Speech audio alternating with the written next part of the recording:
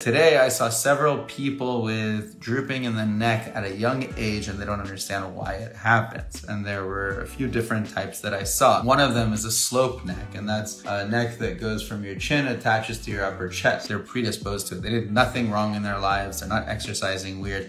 They're not obese. It's just happens. So we call it genetic for that reason, but there's no genetic factor that goes into it. We just call it genetic, meaning you're born with it. And I advise that patient, you're not someone who can do lipo. Everyone does lipo because they think that's gonna fix everything and everything's fat. It's not fat. Most people actually have droopiness in the muscle and the floor of the mouth, soft tissues, meaning the glands.